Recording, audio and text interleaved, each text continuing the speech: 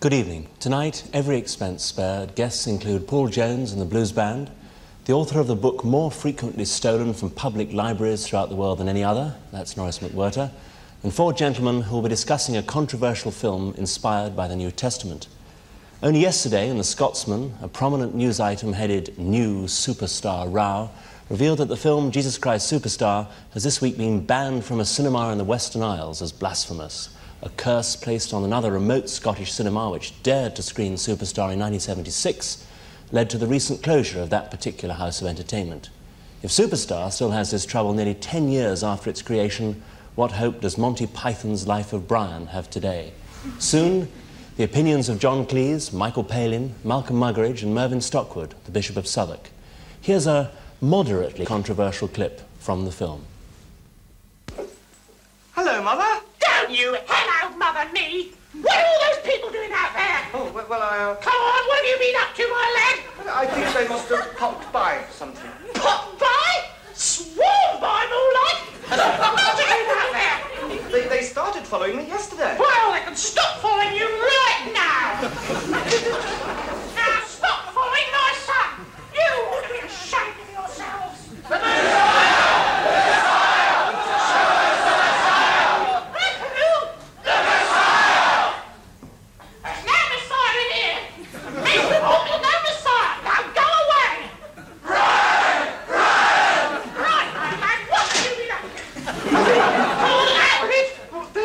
Messiah, Mum. Now, you listen here. He's not the Messiah. He's a very naughty boy. Now, go away. I'm his mother, that's who. Behold his mother! Behold his mother! Hail to thee, mother of God! Blessed art thou! Hosanna! All praise to thee, now and always! Now, don't think you can get around me like that. He's not coming out, and that's my final word. That extract featured Graham Chapman as Brian and Terry Jones, who also directed the picture, as Mandy, mother of Brian.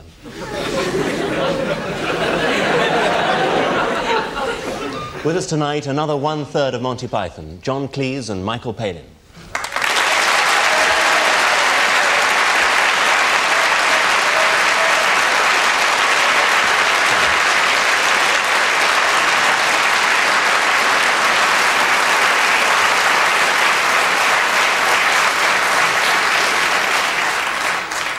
Cracked.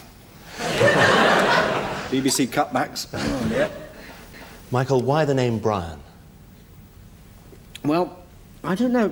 We've always used Brian in Python to portray a certain sort of character, fairly anonymous, and I apologise to anyone called Brian, slightly sort of... I mean, there's a good chance of... dim. Not exactly, not dim, that's not fair. It's slow to catch on. And there's a fighting chance of at least one Brian watching tonight, so be careful. I don't know. Have you seen the figures? Cheap, wasn't it? Cheap. No, actually, John was in a sketch about the footballer being interviewed in one of the very early Python shows, and it was all, you know, Brian. Yeah, there's the ball in the back of the net, Brian. I'm opening a boutique, Brian. But it's one of the funny names, isn't it? It's like Trevor and Kevin. I mean, they're just funny. What inspired the film, Life of Brian? I mean, how did that strange idea take root in, and indeed in whose skull did it take root? Well, we're not exactly certain. It's always difficult to find the exact moment when it came up. But I know that when we were going around the world sort of doing premieres for the Holy Grail, and we had a lot of time to spare in airports and cafes and restaurants. We got to thinking about a new film and what particular area we might go in. And we were still keen to do a historical film, so, you know, more fun, dressing up and all that. We'd done the Bowler-Hatted City Gents on Python. And I think it was Eric who came up with this title out of the blue called Jesus Christ Lust for Glory. And I must admit that when we started talking about it, we actually explored the idea of doing a comedy film about Jesus, you know, with all the jokes about someone trying to book a table for 12 at the Last Supper. Sorry, sir, you know, Saturday night I'll do you 3 4s. Come in tomorrow, no, it's got to be tonight, and all those jokes. And the more that we read about Jesus and the background to his life, it was quite obvious that there was very little to ridicule in Jesus' life. And therefore we were sort of onto a loser. The characters we liked to portray in Python are failures, are dim, are idiotic, are sort of incapable in one way or another. Jesus was a straight, direct man, so making very good sense. And so we decided that it would be very sort of just a rather shallow film just about Jesus. So we got Brian in. You must have known, though, that even in those early days you were heading for trouble and criticism and controversy. A, because you were well known. B, because, to put it mildly, the subject matter is quite well known. Yeah, I don't know. Did that worry you? I mean, I feel that Python, we've always thrived on that. It's always been a bit of an uphill struggle. So what came first? Was it the laughter idea or the message? I mean, which was the first of the two that... It's the laughter. We go for the jokes first. I mean, the reason that it sounded like an interesting territory to go into, to explore, because when you go in there, you really don't know what you're going to write. I mean, we usually sit around for about 3 days discussing theoretically what we're going to write, and then we go around and write something completely different. And the film actually starts when somebody comes in halfway through the second week and reads something out, and we all laugh.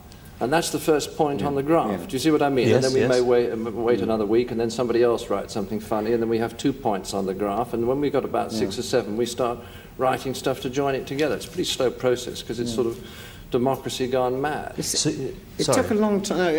It took a long time for Brian to really get off the ground. We wrote an awful lot, which was then just thrown away because it was sort of struggling too hard to be sort of controversial. Well, actually, Mike, I don't know. I agree with that because I don't think that we were coming in with stuff about Christ. We all started writing about on the edges, all the people who'd arrived 5 minutes after the miracle had been done.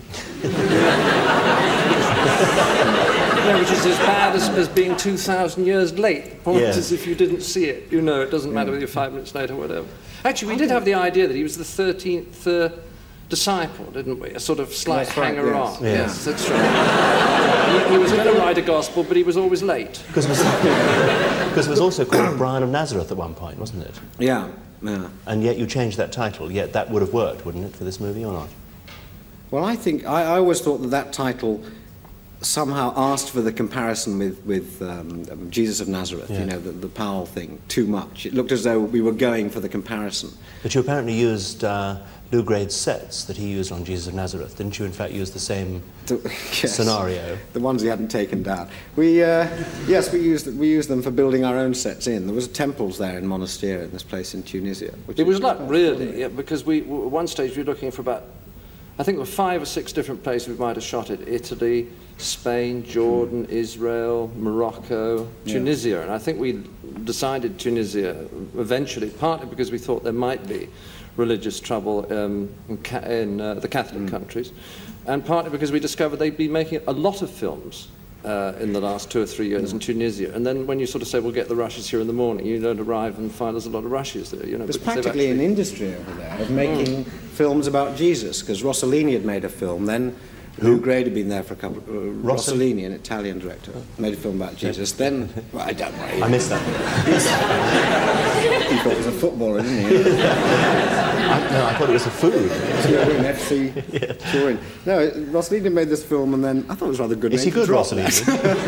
Yeah, he's a bit slow. He worked the second half. He was very good. Hit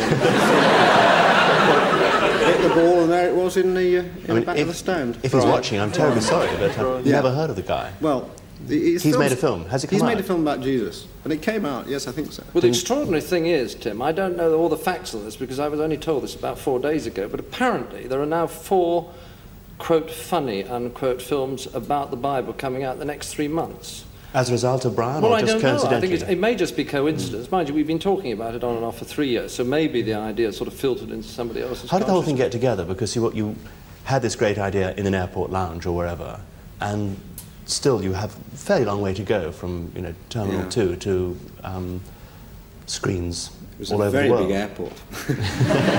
It was ages. Well, it is that pragmatic thing. Because you had trouble with the cash and backers pulling out. Oh, terrible trouble, yes. In fact, if George Harrison hadn't known Eric Idle, the film wouldn't have been made. Because although the Americans, after the EMI thing fell through, we then went to America. What happened, John? I didn't say anything. Fell through?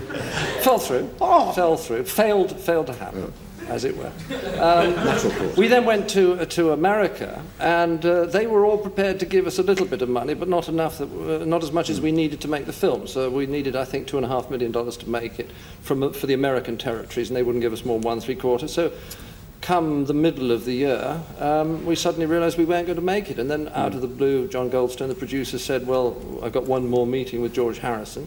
And George Harrison, which is, I think, is really one of the great, almost magnificent acts of the century, said he was quite happy to put up £1 million for no other reason, apparently, he wanted to see the movie.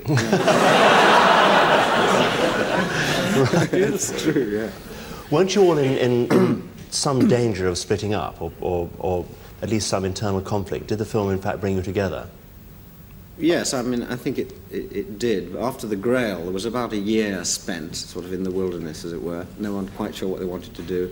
And people going off to try and do their own things, Faulty Towers or ripping yarns or whatever. Also, there was a stage when we hated each other.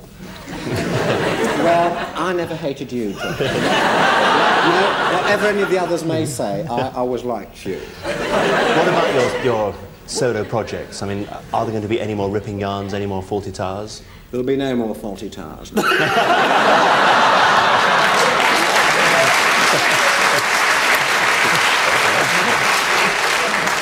He sent me a wonderful telegram last week when I had my 40th birthday, and it read, "We love the first 40, stop. Are you going to do any more?"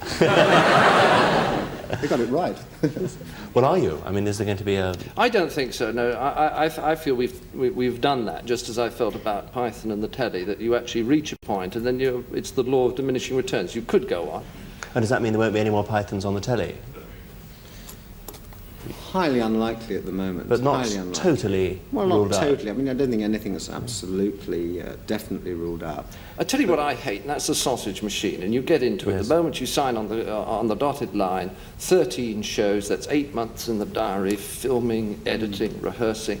It's much nicer to take 1 2-hour or hour and a half thing, like a film, and spend a lot of time, and then you can savour it and explore and do a lot of talking, which is much better than having to get everything written every day. See, John gets very oppressed by work. You see, he doesn't like work. And what I feel about the Python shows is that actually I don't know where we would start off. I think we almost did everything in those 3 series, and I just don't know how I mean, one would we're begin practically again. doing it tonight, because we were saying in the dressing room, you know, I mean, it's terribly funny. It suddenly struck us that here we are, you know, and Bishop and Malcolm Muggeridge are going to come on, you know. In the studio tonight. Yes. You know, it's not a sketch. No. It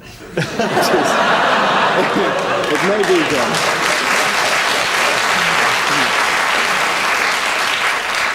Are you implying that possibly there might be a fourth Python movie, a full-length film? This is certainly on the cards. Yes, in fact, we're supposed to be meeting, aren't we? November the 19th? Monday week, Your I place? think. Yeah. To discuss this very thing. I think it's very likely that we'll do another film. But we want to see if there's an area that nobody's gone into, really. You see, because the one thing about this film, I mean, I really like it, and there's a lot of stuff we've done I don't like that much. But I really like this film. And there are moments when I watch it, and I think, I haven't seen anything like this before on the screen. Is there anything that you think could offend you on screen?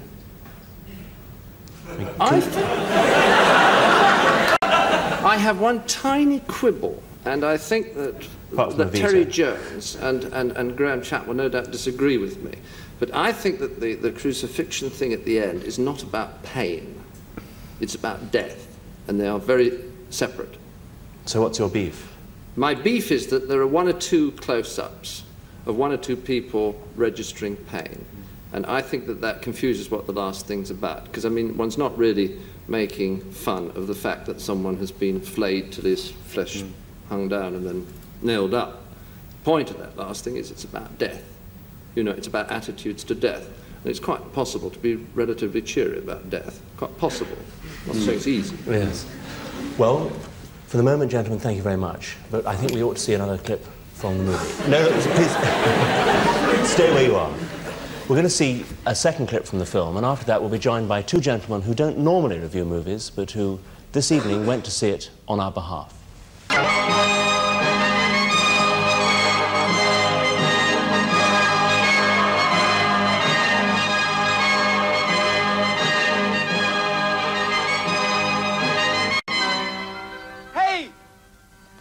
another way down? Is there another path down to the river? Please, please help me. I've got to get... Oh, my foot! Oh, Master! He's here! His shoes! Speak to us, Master! Speak to us! Go away! How shall we go away, Master? Oh, just go away! Leave me alone! Give us a sign! He has given us a sign! He has brought us to this place! I didn't bring you here, you just followed me! Oh, it's still a good sign by any standard! Master, your people have walked many miles to be with you. They are weary and have not eaten. It's not my fault they haven't eaten. There is no food in this high mountain. Well, what about the juniper bushes over there?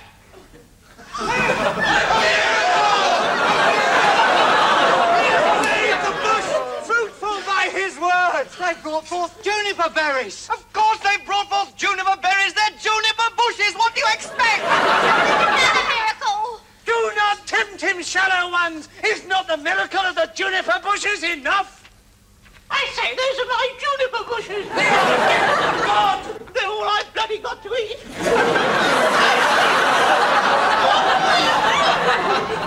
Oh, I am affected by a bald patch. I'm healed! The master has healed me! I didn't touch him! I was blind and now I can see!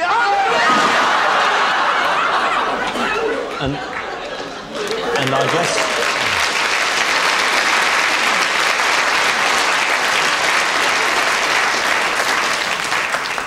And our guest reviewers are Markham Muggeridge and Mervyn Stockwood, the Bishop of Southwark.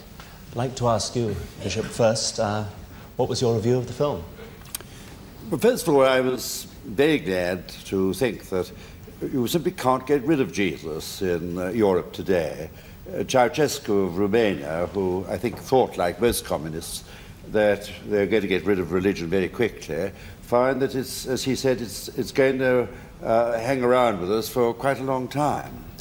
And certainly, when you think of what the greatest attractions on the stage, both films and acting, ever since Jesus Christ Superstar, that's what's drawn the crowds. I mean, Jesus is a most disturbing influence. You simply can't get away from him. You may worship him, respect him, commit your life to him, or just ridicule him and lampoon him, but you simply can't get rid of him. And this is what I think is a very, very interesting fact. Even in China, in their changeover now, they thought Chairman Mao's thoughts had replaced the thoughts of Jesus. But poor old Mao and the Gang of Four now really they're on the dog heap, and Jesus is being allowed back. So that, first of all, is something which I find extremely interesting. Now, the second thing well, here's a question I would ask. What are you really trying to say in this film? I believe you were on this a wee bit earlier, but unfortunately we only got the picture outside, not the voice, which was something that husbands might want for their wives. But so we didn't quite hear your defence of it. But what are you really trying to say? Now, I wasn't the least bit horrified. And people say, oh, no, Bishop, when you go there, you'll be absolutely horrified.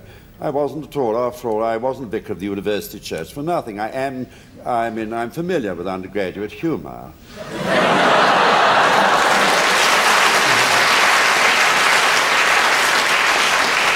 And I was also governor of a mentally deficient school. And once I was a prep school master, and I felt frightfully at home. I thought I was just sort of back on the old familiar ground this evening.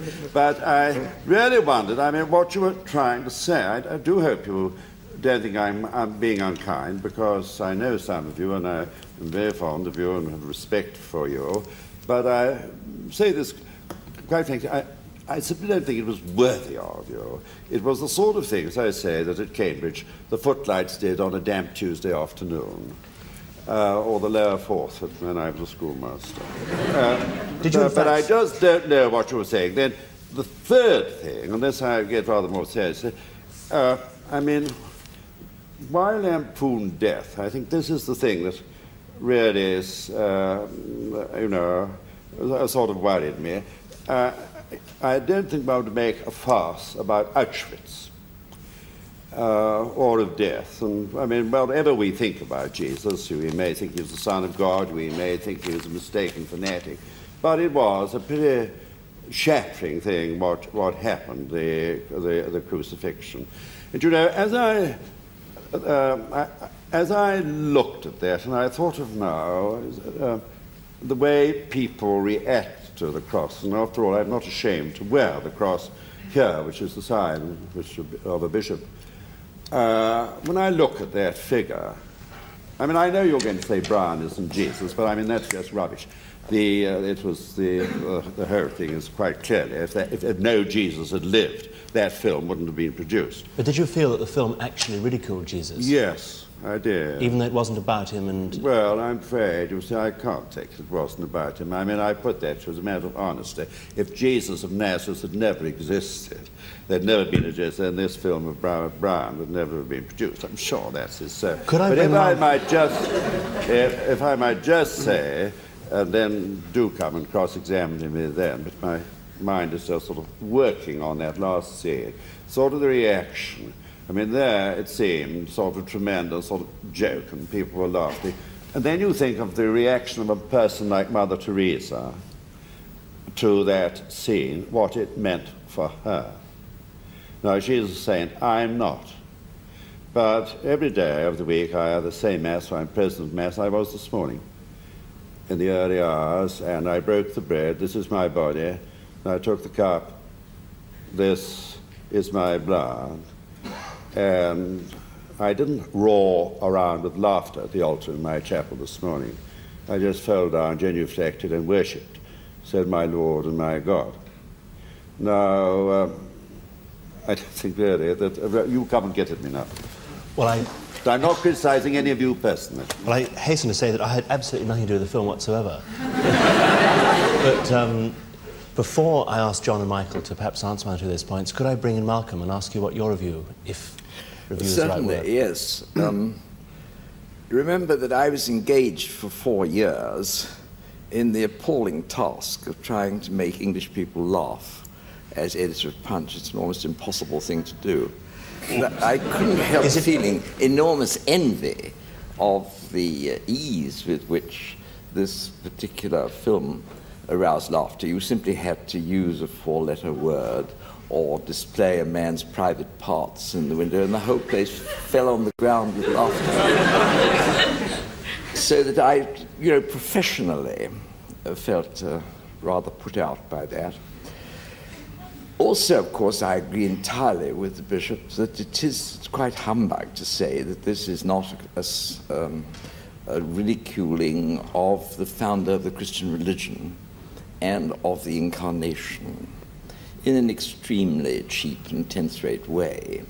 Remember that story of the Incarnation was what our whole civilization began with.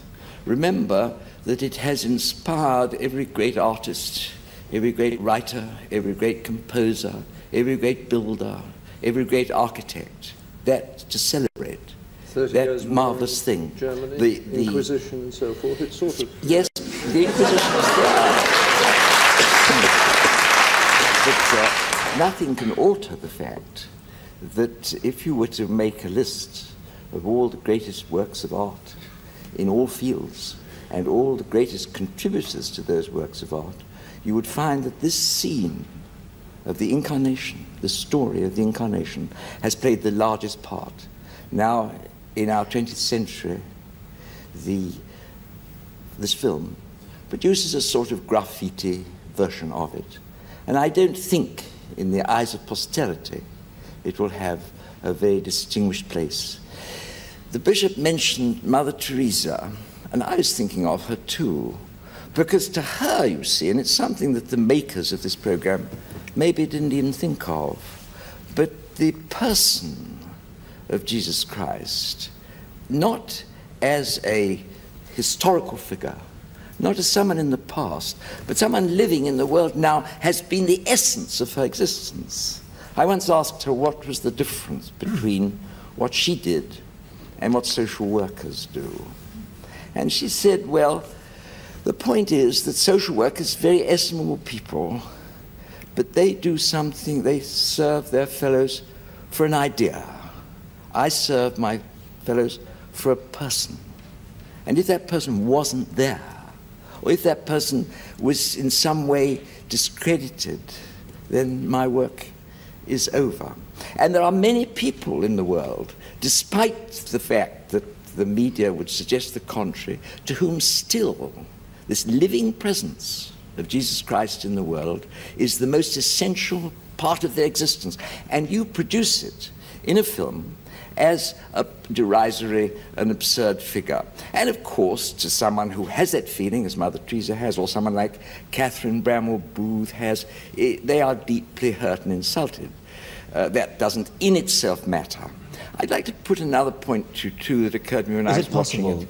Which Malcolm, I'm awfully sorry to interrupt, but is it possible for John perhaps to answer one or two of those Certainly, points? certainly. Otherwise we're going to have 9 points unanswered. Yes, it's building up the list a bit. But I mean, the problem that we... No, seriously, the problem that we have got is that you think that we're ridiculing Jesus. And we say, sort of sincerely and truthfully, that is certainly not what we intended to do, and I believe that we're not. And I can best answer that, I think, by answering Owen's question, which is that what were we trying to do? And I think it comes out, spelled out perhaps rather too plainly, rather too banally at one point, when he says, make up your own mind, don't let other people tell you.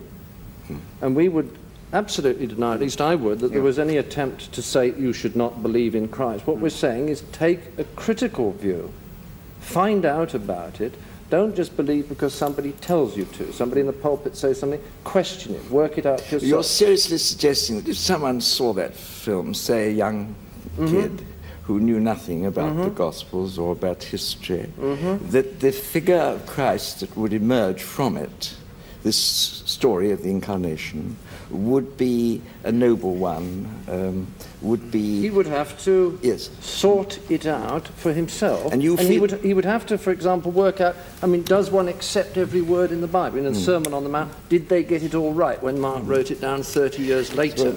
I mean, was every word right?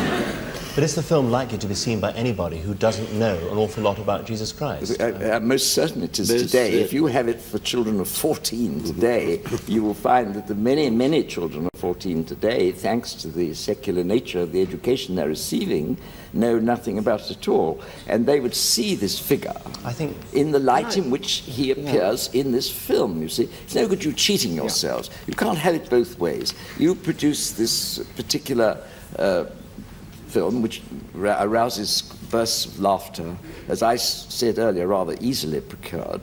But don't imagine that someone seeing that is going to go away with the concept of the founder of the Christian religion and all that that meant to mankind in any way corresponding to what history or the Gospels or anything else is presented. Well, it's not supposed to be about him, so people shouldn't go and see it to learn about it. That is not about him. I'm not being dishonest. I mean, you're being utterly dishonest, my dear chap. I mean, I don't know where this will get us, but I feel my approach to the film was I was confused. I feel I'm still asking questions, seeking solutions.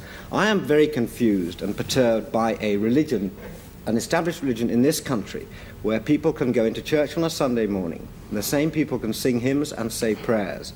And at the same time, these people can stand by while their money is spent making bombs, making guns, building up appalling weapons of destruction, can sit by, sing hymns, say their prayers, and agree with a policy in which hospitals have to go without money. First of all, I'd very much like to know where you get your evidence. You must give me chapter and verse. So it happens that immediately before coming here, I was asked by crowds of church people if I would stand up for the councils of the health of St. Olive's Hospital, which the government is trying to close. The church is extremely active in these fields, and I would urge you not to make these careless generalizations which are not dependent on evidence. Now, I make them in all humility. I'm seeking answers and solutions. I'm not saying this is absolutely the way it is, but I have observed people... I'm saying it's absolutely, I mean, what you were saying, if I may say, it's great, but it's sheer rubbish. And you made a ridiculous generalization which is unworthy of an educated man. Now, having said this, back to what you say, somebody aged 14 coming and seeing this thing of Jesus, what you are seeing is not one of the greatest teachers in the world. I mean, granted, lots of people, the majority of people wouldn't accept him as the Son of God as I do, but surely most of us would see him as one of the greatest teachers of the world. Now, you wouldn't guy Socrates or make him appear as a clown. And what I think maybe this there are funny film... things about him. What? Maybe there are funny things about Socrates. Why shouldn't we make jokes about Well, Socrates? if there are certain aspects of the world, but you would not Socrates. No, that's not my point. I don't know enough about Socrates also Socrates. was Maybe he's murdered. funny. He was made to drink poison. You wouldn't guy him at that point or make him appear as a clown. And what I say, and I'm afraid you won't alter my conviction, John, over this, is that this most, what is to a Christian, the most sacred moment of the whole Jesus experience, namely his death, that at that most sacred moment he was guyed and made to look as a clown. May I make another point just here, which is rather interesting, that if you'd made that film about Muhammad, you see, there would have been an absolute hullabaloo in this country, because all the sort of the racial, anti-racialist people would have risen up in their might. The same people who would approve of this and would have said this is quite disgraceful. And behind people's minds would be the thought of maybe they might lose a bit of oil, by doing it. But you see the difference. You're right, Malcolm. I mean, 400 years ago we would have been burnt for this film. Now, I'm suggesting that we've made an advance. And I'm suggesting that compared with other presentations of this great event, the Incarnation, you have not made an advance, and that anybody in the future who might dredge up this miserable little film, and it's quite possible they might as a piece of social history, they would certainly not wish to relate it to the thing, say, Chartres Cathedral, which is built to the glory of Christ. Not a funny building, actually. But they might want to compare it with Faulty Towers. Yes, they're not even intended to be a funny building. Well, it has the gargoyles on it, Michael. I think that, and I've seen this in the sort of reviews of the film, they concentrate always on the religious angle. Even before they've seen it, they've decided this is a film about religion. I don't think it is entirely. I think that what we've chosen to do is what we've always done in Python. We've done for 3 series, we've done for 3 films. We have taken a certain group of people, which are generally sort of England in the present day, and put them into a historical context. I think that's what we've done with this film. I think it isn't entirely about religion. It's about the people who live in, anyone who lives and makes up our society today. It's also about closed systems of thought, whether they're political or theological or religious, whatever. Systems by which whatever evidence is given to the person, he merely adapts it, fits it into his ideology. You show the same event to a Marxist and a Catholic, for example, they both of them fine, they both have explanations of it. I mean, it's what to be pompous poppers on about with falsifiability of theories. I mean, once you've actually got an idea that is whirring round so fast that no other light or contrary evidence can come in, then I think it's very dangerous. I don't think it's dangerous to someone like Malcolm, because he's actually a very nice man. But I think he is the sort of guy that this film is actually having a go at, because I don't think that there's any evidence that can come to him now that is going to make him think, am I right? Am I making a mistake? Well, you can leave that out. I think I could say with utter sincerity that there was nothing in this particular film that would lead me to want to change conclusions that I've reached after living for 76 years in this world. Is there anything? That's the point I'm making. Well, in this film there was nothing that could possibly, because the film itself bore so little. No, but the point I was making, Mark, was not the film. Forget the film. We'll say that's rubbish. Okay. Is there anything that can happen to you now that could cause you to change your mind? But of course, every single person who is alive and spiritually alive is constantly reviewing his faith. I do not believe for a moment that there is a definitive faith, and you say, there it is. But there's nothing in this little squalid number that could possibly affect anybody. Now, in that sense, I give you this point. I give you this point that there's nothing in this film that could possibly destroy anybody's genuine faith. That I grant you absolutely not, because it's much too 10th rate for that.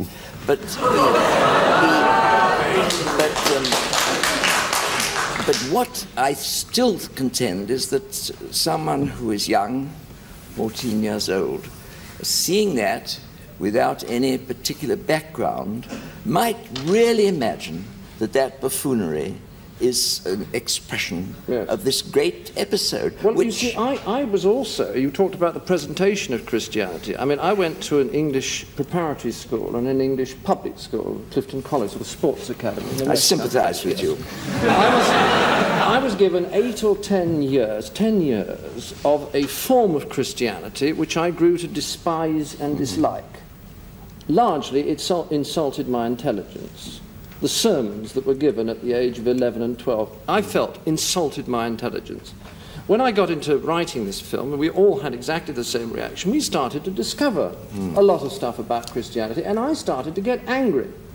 Because I started to think, why was I given this rubbish, this 10th-rate series of platitudes, when there were interesting things to have discussed? There were factual things. Nobody ever told me that they don't know what language the Gospels were written in, that they don't even know who wrote them, and they're not even sure what cities they were written in. Then you must have read very superficially at your school. Look, John, it's very bad luck for you, but you see, I used to go to Clifton College to preach very often when you were there.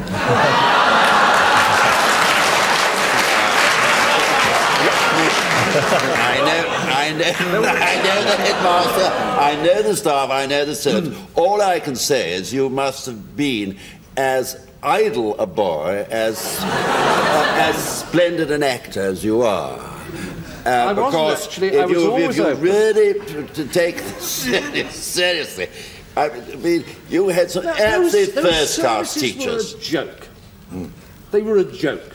Well, only because you made them. You cannot. How do you know about? I know people who've Clifton College of exactly your own period. I remember who are now the priests sermons. in my diocese. I remember the sermons. I remember. You don't remember mine. Tell me what I preached on. No idea. I only remember the bad ones. What? I remember a gentleman coming and telling us how very difficult it had proved to get the Bible into Tibet, you know? They'd had 7 occasions. The first time there'd been landslides, the second time there'd been rains and the pages had got stuck together. The third time, no, this is true, the third time the mules had fallen off the mountainside, the fourth time there were thunderbolts, and the 7th time he said, God helped us, and we got the Bibles into Tibet. And the obvious conclusion was that he was trying like hell to stop them getting the Bible.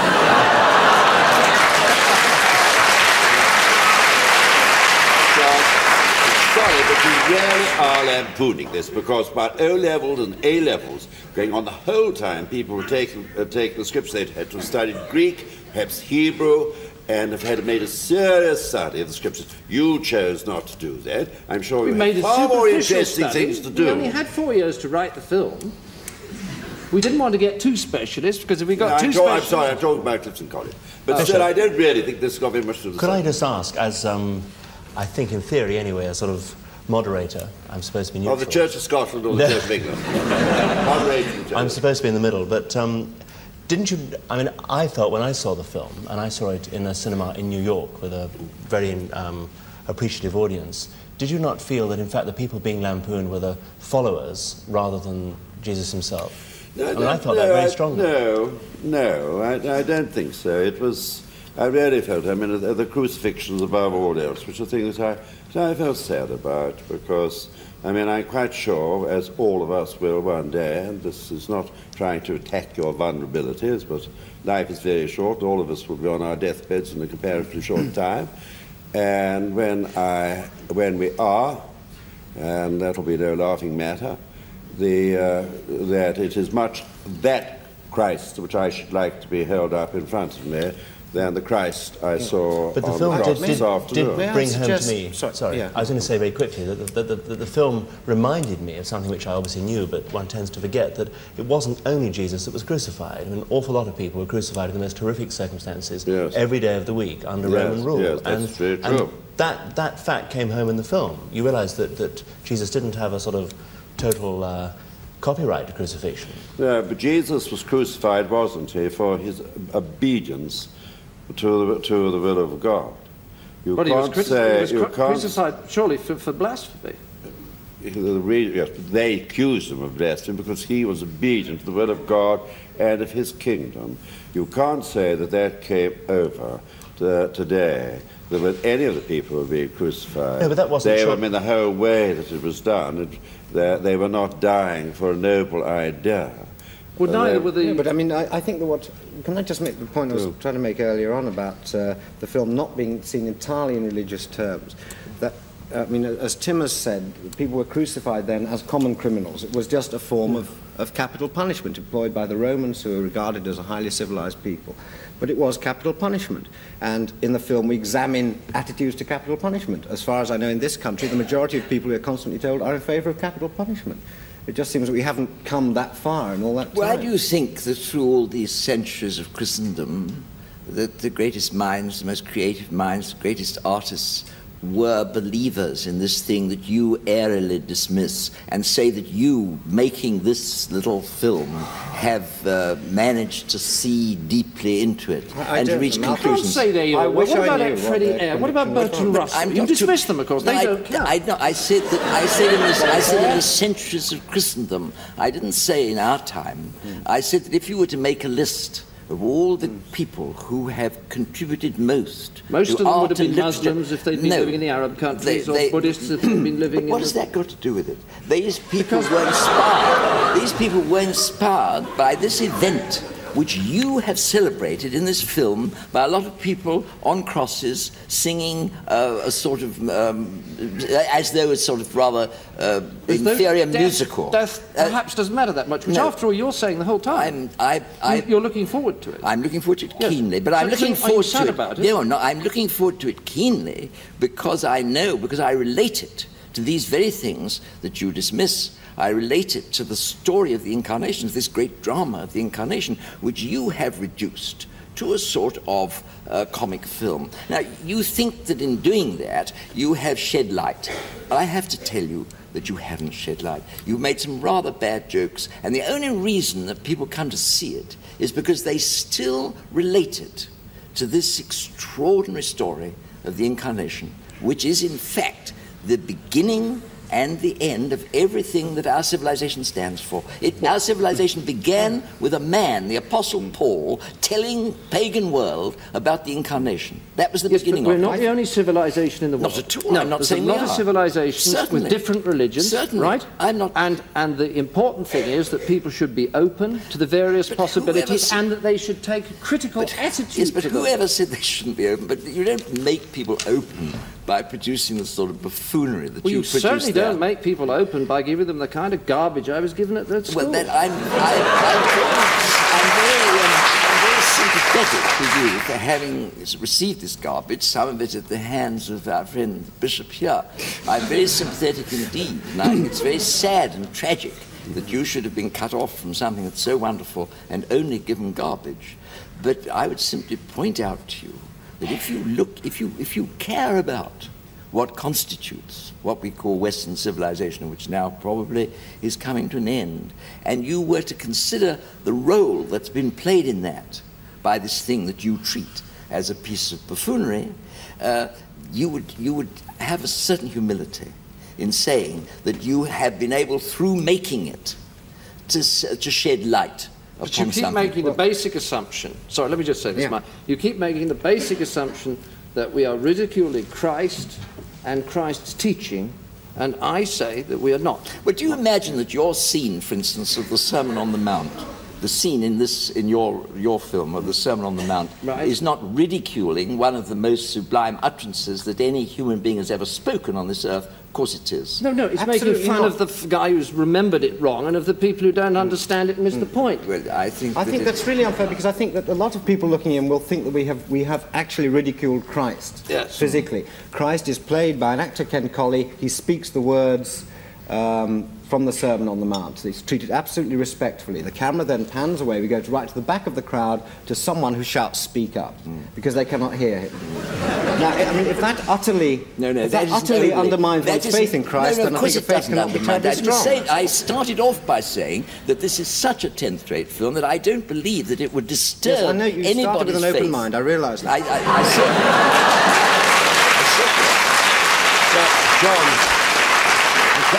John, can I put you a question? Now, without, I hope, in any way sort of being pompous, I mean, I have been Bishop of South London now for over 20 years, and I'm appalled by the sadness, the unhappiness, the tragedy of life, and the drug scene, the violence, the muggings, and so on. And many people now are standing back with a measure of deep disturbance and horror. I was at Cambridge only the Sunday before last, and I'm told how the undergraduates now are turning up in chapel and seeing if Christianity has got something to offer. I think, I mean, most of us, I'm sure we'd be all, however much we may differ on this film, that we are deeply disturbed by what's going on in the world and in this country. Now, there is a desire to find truth, to find some answer to our problems. And the question, I mean, I would put to you, I mean, could you really put your hand on your heart and say that that film is going to help the younger generation in its pilgrimage for truth? If they think about it, absolutely. The message is, what is it, Mike? What are the words? Work it out for yourself. You're all individuals. Don't do what people tell you to do. And that's not the... you find that a sort of final... No, starting point. Starting point. Including the lampooning of Christ. And the lampooning of his death, which is the most disgraceful part of the whole thing. Surely, Malcolm, it was the lampooning of a form of death, which happened to hundreds of people. You're lampooning a scene which has been played a fantastic part in the lives of believers for generations, a scene that has inspired the most amazing disinterestedness, creativity, that set St. Francis of Assisi wandering about the streets, that inspired St. Augustine to write The City of God. This I accept, but I think all that is true, and all you've done is to make a lot of people on a cross singing a music hall song. It's so disgusting when you think of it. A lot of people go away very happy, laughing at that, their faith not touched one jot. I don't think it'll really touch do. their faith. I don't think it will.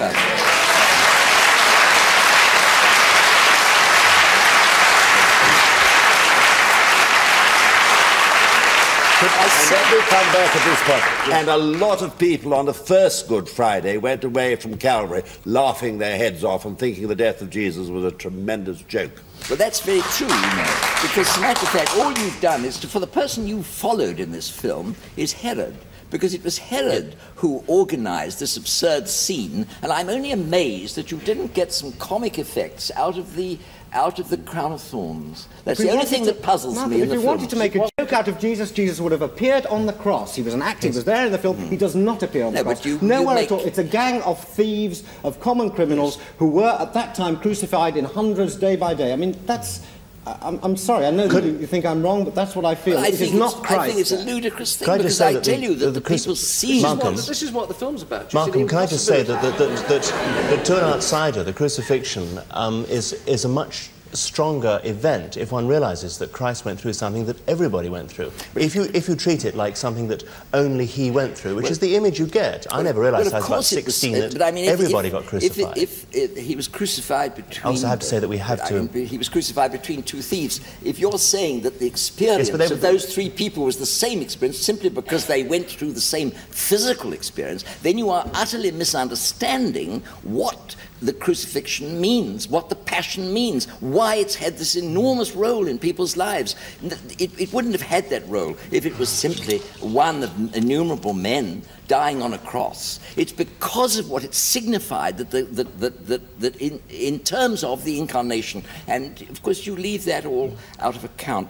What you've done is you've succeeded in doing, and that for that reason it will have absolutely no influence in the long run, you have succeeded in reducing something which has inspired the greatest art into something which is presented in terms of the lowest art. That's your feat. That's your achievement. Set up your own terms that we have to influence people. We're not saying we want to influence people. We're trying to make them laugh, make them happy. I mean, that's something that helps. Gentlemen, I'm going to have to call a halt. I'm very sorry. I think you've made people happy and made them think and made them laugh. And I think we'll make them talk about it. Well, you'll get your 30 pieces. You'll get your 30 pieces of silver. Well, I'm quite sure. I hasten to add that.